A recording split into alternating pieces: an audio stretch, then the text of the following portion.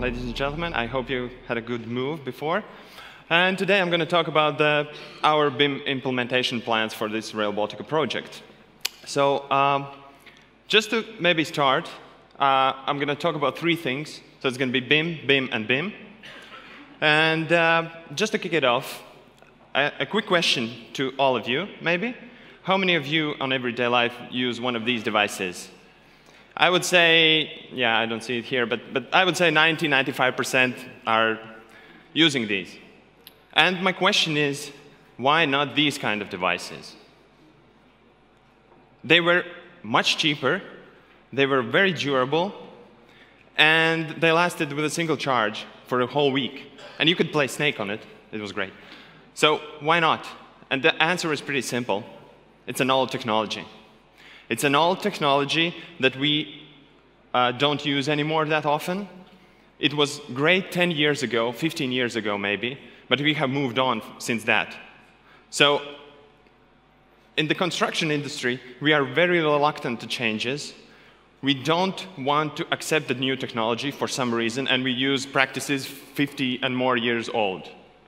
And BIM is sort of the link between the construction industry and the IT world. I would see it like that. So, about the BIM, these three magic letters.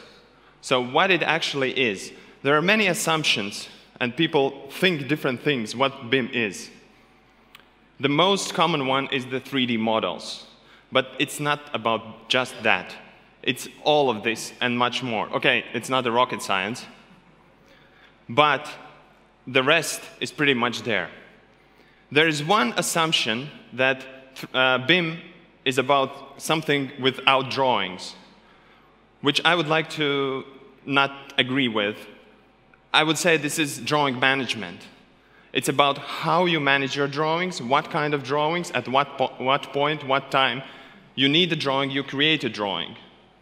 You don't use 3,000 drawings which are useless. So you create what you need. Another thing that most commonly people think that it's additional costs. I would say that no, this is an investment. It's an investment in technology, and it's an investment in people. It's also investment in software. So this is investment that every business that wants to be competitive in the next 5–10 years needs to invest in. Because the BIM is coming. It's with our project or without our project. It will be here anyway. And what is actually BIM? I would invite you to forget about the B, maybe. It's about information management. How you manage this information, how you structurize it, how you categorize it.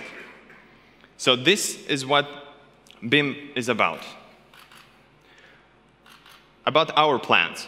So for Rail Baltica project, so what we have done so far already, we have created this BIM strategy framework, based on which we procured the detailed BIM strategy. The results are available on our webpage. The contract is to be signed very soon.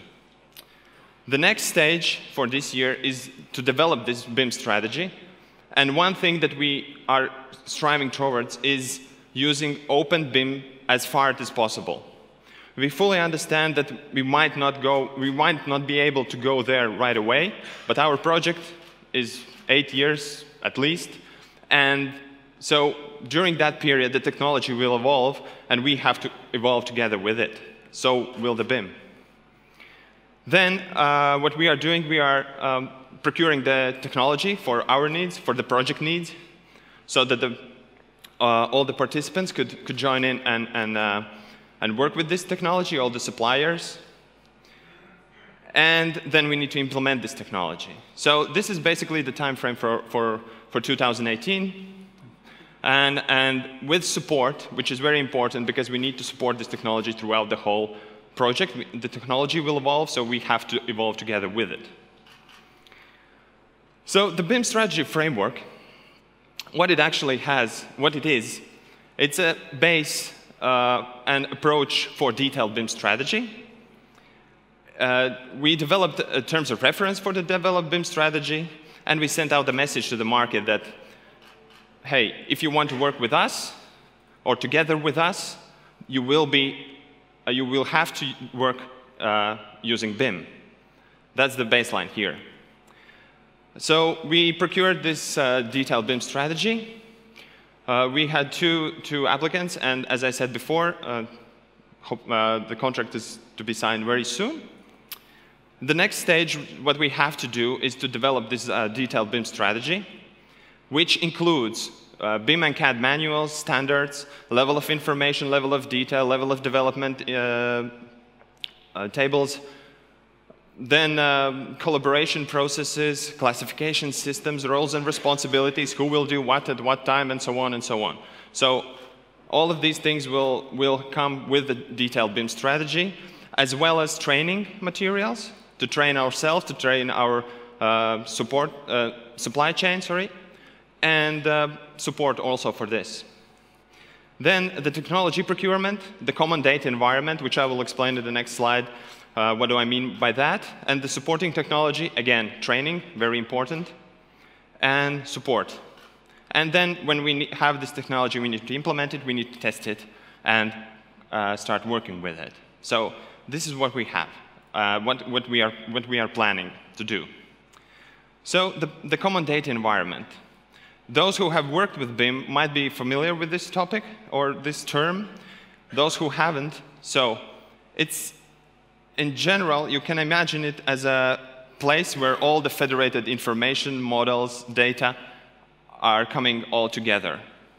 So from the supply chain, in a cascade system, through subcontractors, contractors, and all information is stored in one place, available 24/7 for all the supply chain who has the access rights and so on. So this is our plans, and this is how we envision this working together in BIM. Not directly related to our project, but I would like to mention this because we would, in order to work successfully together, we need to have educated and clever supply chain and all of the involved persons. So if you are not familiar maybe with BIM so much, then EU BIM Task Group, it's financed by a European Commission, has created this handbook. It's available there in the website. And the good thing about this is that for Estonian and Lithuanian languages, it's coming very soon. And thanks to RB Rail initiative, it's also coming later this year in Latvian language. So all 3 Baltic languages will be covered, and you can learn about BIM just in general, have an introduction. So that was my part. If you have any further questions, please contact me, contact us. That's not I will try to answer your questions as much as I can. And remember that you can play your snake also in the new technology. That's not a problem. The question is, do you really want it? And do you really need it? So, thank you.